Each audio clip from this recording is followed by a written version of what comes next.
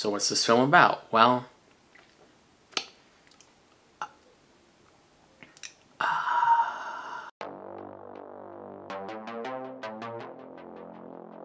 The Strange Thing About the Johnsons is a short film by legendary director Ari Aster. If you listen to our podcast, you know that he's the director of Hereditary and Midsummer, two movies that I believe are near perfect horror movies. Nick and Alex can disagree. Whatever. This is one of his first films.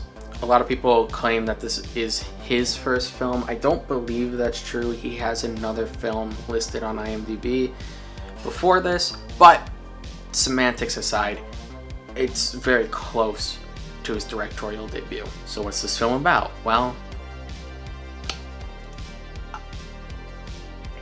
I actually want to put a trigger warning before we even get into this anymore. If things like essay and assault bother you, definitely do not watch this. Don't watch the film, especially don't watch the review. We're going to talk about it a little bit. In The Strange Things About the Johnsons, a father and son have a relationship that's way too close. It seems a little one-sided and gross and not good. If you know what I mean, it's bad. It's bad. It's bad. You may have seen Ari Aster's other films and thought that this was going to be maybe a little more supernatural. I went into this not knowing anything about it. There are no supernatural elements to this, unlike Midsummer and Hereditary. Absolutely none. They don't exist. This is pure horror that is real.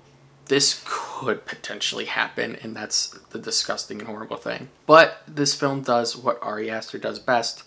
It is a study of family, of relationships, and the horrors that those things can lead to. I think that's Ari Aster's whole message, or like style of horror. Lovecraft is about these cosmic horrors that you can't even comprehend. You can see them, but they're so big and you're so small, and that's where the horror comes from. Edgar Allan Poe's very down to earth. It's murdery, it's weird. Ari Aster's style of horror is relationships. It's the family dynamic. Not necessarily family, just relationships between people. It makes sense that this film was made by the same guy who brought us Hereditary. This movie is disturbing. I'm still thinking about it. It's really very disgusting. It's really very real. I wanted to save this part for the end because I really do want to reiterate, if you do not like talking about essay, then we should click off this video. But I want to talk about the depiction of it in the film. I've been having a debate with some people and internally about depictions of assault on screen. It all started from an episode of The Sopranos that I watched called Employee of the Month. Now, I've seen this show before and I've seen that scene before, but there is an assault scene in it and it's very visceral, it's very real, and it's shown in its entirety. It didn't used to bother me as much as it did the last time I saw it. I think it's because when I saw it and I was younger, I thought that's not something that happens to a lot of people, but it turns out it very much is. So I started to talk to other people and see if they felt the same way, that maybe this depiction, this visceral, real depiction of it on screen wasn't necessarily the best way to go about talking about these kinds of things. Maybe there's another way to talk about these kind of things, tell a good story, and get your point across without having to show. It's almost contradictory to what we're told in film school, and that's show, don't tell. After these conversations I've had and after a lot of internal thought, I feel like there's better ways to go about showing assault on screen. Unfortunately, a lot of people have been through assault in real life. We don't want to bring those memories back up in a harmful way.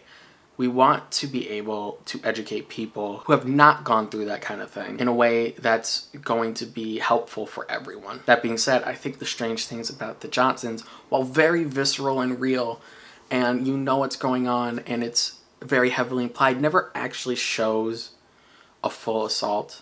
It kind of starts to show something, and maybe you hear some stuff. Maybe it's not the best way to go about it, but I feel like maybe it's better than something like The Sopranos. Overall, I think this is a really good short film. It is made by Ari Aster. I think he's one of the best in the game right now. It's a different kind of horror, but with still the same kinds of themes that Aster's known for. I think I'd give it a solid A-. Like I said, there's some things, especially about the depictions of assault in this film, that I think maybe could have been done better, but I think it is better than maybe the standard, if that makes sense. If you like this review, please consider subscribing. Consider checking out some of my other reviews. I'm trying to get back into the swing of doing a weekly review. For a while, I was kind of trying to do longer reviews and write them up. That's still something I want to do, but I can't put stuff out as frequently as I would like. So I'm going to be, you know, just doing some more off the cuff, just watch something and then talk about it reviews. Try to get one of those up every week. So subscribe, follow. I also do the shorts now. YouTube Shorts is great, I think.